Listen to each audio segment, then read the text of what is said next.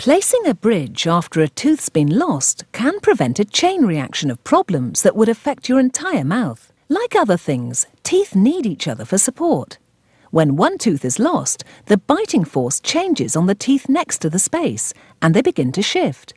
When a tooth no longer has anything to chew against, it begins to extrude out of the socket. You can eventually end up losing it too.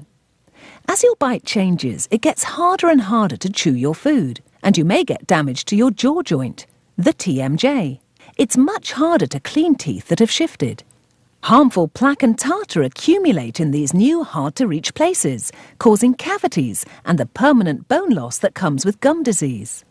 Like other bridges, a dental bridge uses abutments for support and to hold it in place. It's custom crafted in a dental laboratory to precisely fit your teeth.